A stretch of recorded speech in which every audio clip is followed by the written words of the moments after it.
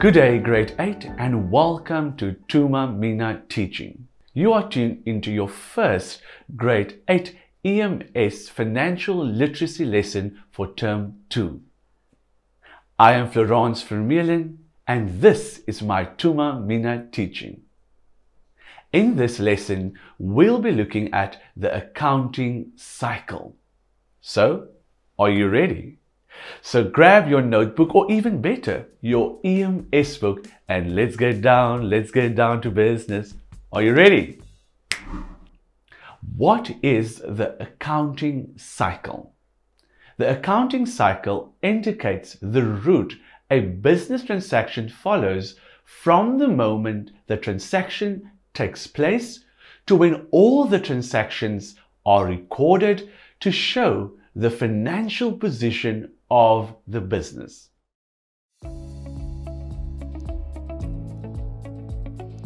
Let's look at the different steps of the accounting cycle.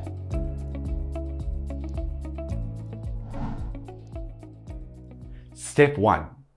The transaction takes place. Step 2. The transaction is recorded on a source document. Step 3. These documents are recorded in the cash journals, namely the cash received journal and the cash payment journals, for short, CRJ or CPJ. Step 4. The journal should then be closed off and be posted in the general ledger. Step 5. It should then be posted into the trial balance. And step 6, the last step, this is where the financial statements has got two components, the income statements and the balance statements should then be drawn up. Let's look at these steps a bit closer. Firstly, the transactions takes place. As you already seen, a transaction takes place every time money exchanges hands between a business and another party. Transactions are done daily. It is a record of any transaction that took place within a business. Let's just recap a bit. A cash transaction is an event between people doing business in which cash is exchanged or transferred for an item or service of value.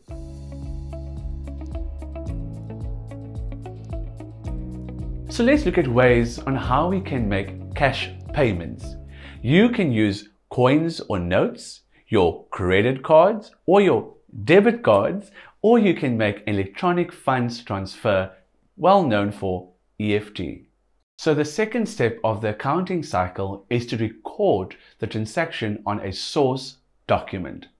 Every transaction should be recorded on a source document, and this could be a receipt, a cash register tape, or even a deposit slip, depending on the transaction. The bookkeeper uses source documents to record the transactions in the books of the business.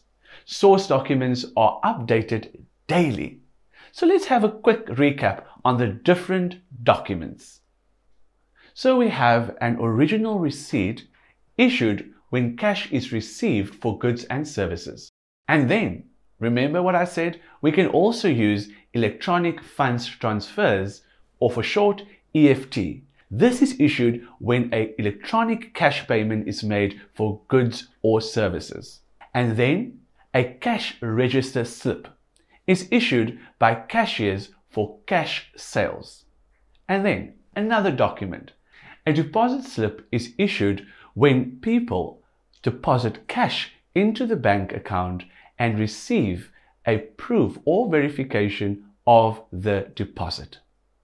Let's look at the different documents issued when businesses are making cash transactions.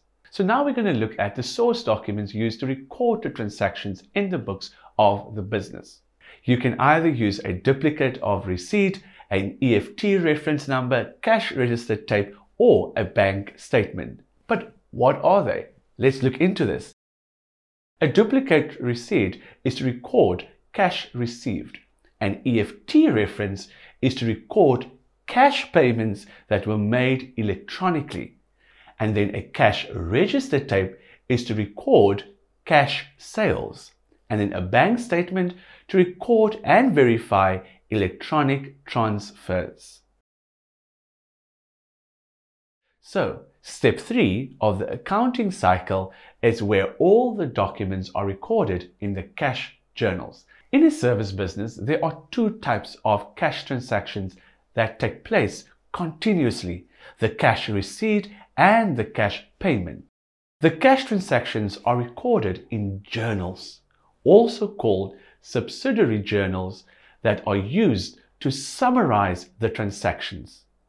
It organizes transactions in different types of transactions to simplify the orderly transfer of information into the next step of the accounting cycle, namely the ledger.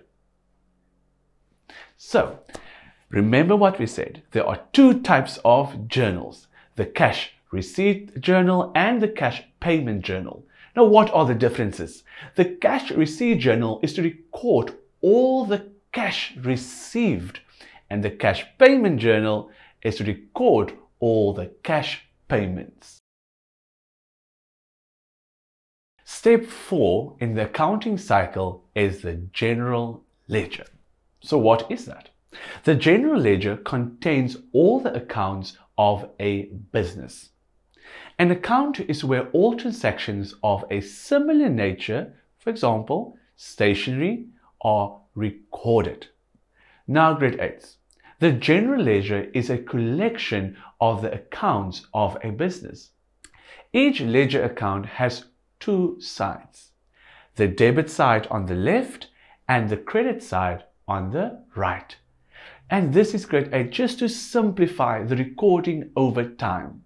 But remember, entries in the general ledger are based on the double entry principle.